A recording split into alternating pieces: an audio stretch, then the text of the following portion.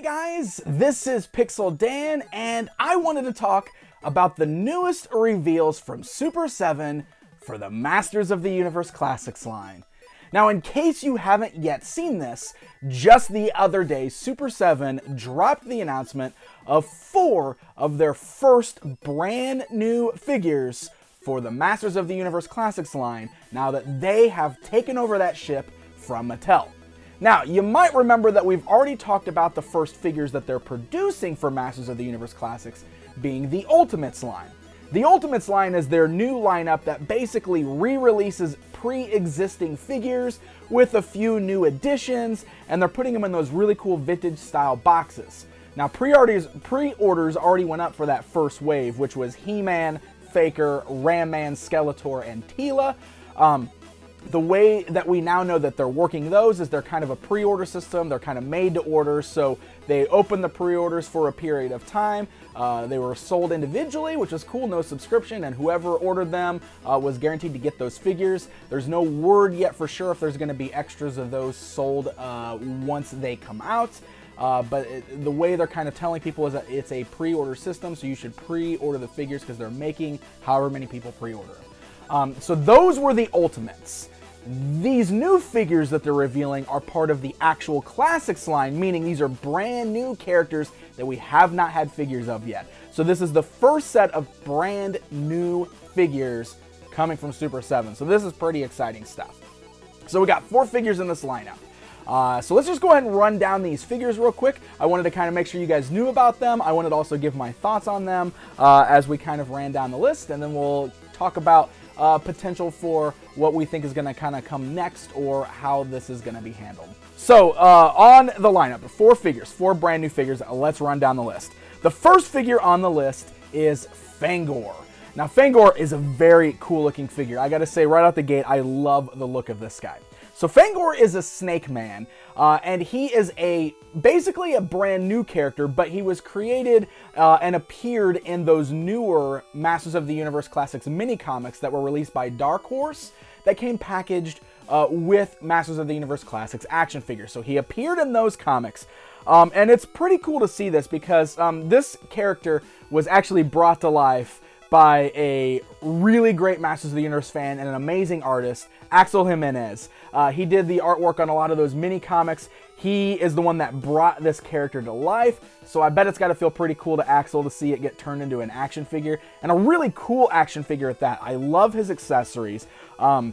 Really cool reuse of parts. There's some great new parts there, like those accessories are awesome. He's got an interchangeable head with the longer fangs, because the imagining of this guy, if he were a figure in the vintage line, that would have been his action feature. The fangs would have kind of jutted out. So it's pretty cool. He definitely has a very vintage feel to him, even though he's created for this newer line. And I'm always cool with building out the Snake Men, you know, adding more characters to that. So he in this line is our one kind of new character, created just for those mini comics, finally being brought to life, and I think that is pretty cool. The next figure on the list is a new Adventures of He-Man character known as Quakke. Now, personally, I've always said this, I really do like the vintage New Adventures of He-Man toy line. I'm indifferent towards the cartoon, but the toy line is really great, and some of those character designs are awesome, especially the Space Mutants. So I've always loved seeing these brought to Masters of the Universe Classics. I was hoping that we would see more Space Mutants, and Quakke is a really cool looking one. He is so wild and so crazy. This is the vintage Quakke figure. I've got the vintage figure here. I've always thought that was a really fun design. I love his really wacky face. And this new figure of him just looks really awesome. I think it's really cool kind of seeing how they reused some of the parts, but also gave him a lot of new sculpting. Like, this guy just looks like he's got a lot of new parts going on there. I'll be anxious to get him in hand so I can really inspect that, but that's one of the things I didn't know when we were talking about Super7 taking over, if we were going to get a lot of new parts, because we know tooling is expensive. So I didn't know if basically we're going to end up with just a bunch of mashups of pre-existing stuff. So looking at figures like Quakke here, it's nice to see something very cool and very original looking. So I like this guy quite a bit.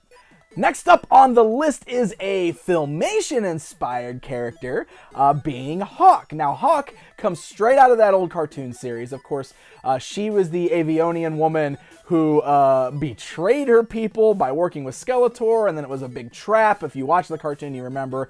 But she's a very cool character that a lot of fans have wanted to see. We also saw that character come back for the Mike Young Productions cartoon series. She was in the 2000X mini comics, so she's been around. She's a longtime character. Finally getting her due as getting an action figure. Figure itself looks great.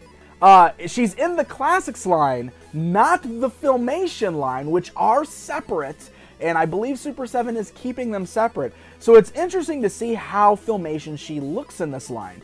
She's got that very simplistic design. She doesn't look like she's extra detailed like some of the other Filmation characters in Classics have been, but regardless, I'm really happy to see her here. One of the other things that's neat is she comes with an interchangeable head where you can actually change her to a different character named Delora. Now, Delora is Stratos' sister from the Filmation cartoon series. So this is one of those cases where you might even want to buy two because you might want to display both characters, but it is kind of cool that they threw in the extra head since the bodies are basically exactly the same for those characters. So that way you can switch them out and make whichever one you want. But it's a new female character, which is awesome. It's a new character straight out of Filmation, which is awesome. A new Avionian, so I am all on board with Hawke. I love seeing her in this lineup. The last figure on this list is a long-time demanded character. This is one whose name has come up in so many polls for so many years. This is Lodar, who comes from the original Masters of the Universe mini-comics, the comic titled Slave City. He was one of those one-off villains that was just seen in those old mini-comics. He's never had a figure or anything like that. So we're finally getting him in all his purple glory. I mean, the purple colors are crazy. They tried to match the way he looked in that mini-comic. He's got a very Shredder-like look to him, of course, so I like that. But yeah, I think this is really cool. He even comes with the crazy like neck and chains that you could put on He-Man, which is the way he trapped him, you know, in the mini-comics. So I think that's pretty cool. But I just love seeing more characters straight out of those original mini-comics because there's some great characters in there. They've been demanded by fans for a long time, and I think that's pretty awesome seeing them in this lineup. So you look at this overall lineup, and it's a really great mixture, I feel. I mean, we've got kind of a concept-y or newer character with Fangor. We've got a Filmation character with Hawke and Delora. We've got a New Adventures character with Quakke and a mini-comic character from the original line with Lodar. That's a great mixture.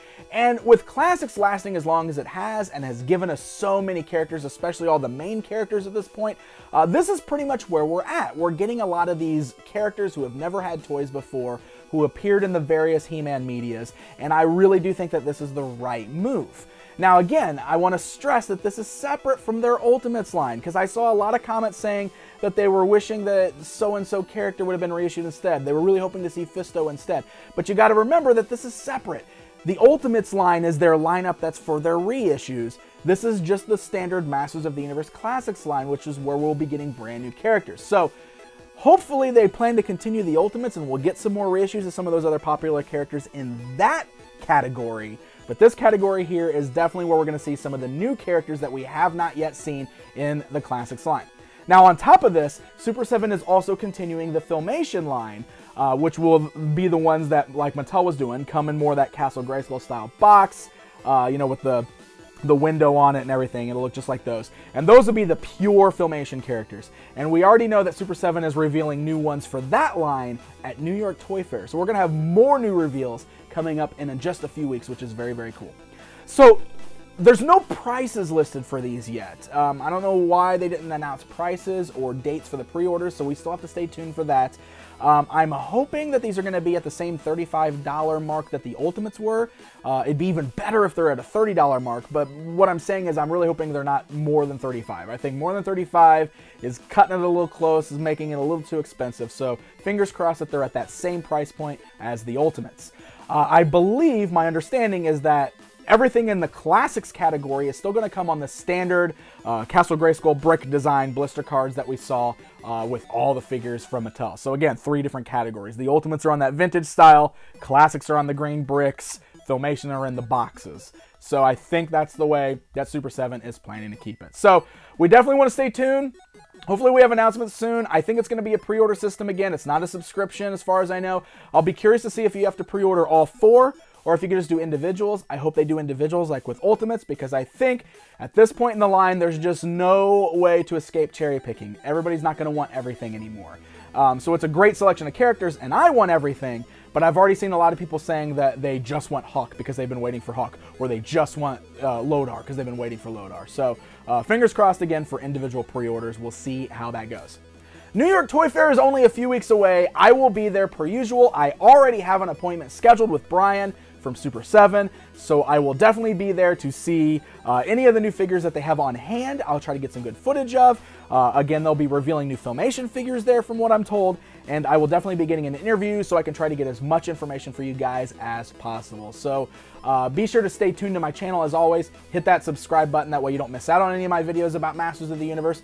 I will put links in the video description if you want to go check out the reveals for yourself. Otherwise, leave me a comment down below. Let me know what you guys think. Hit that like button if you enjoyed this video. And my friends, I will see you next time.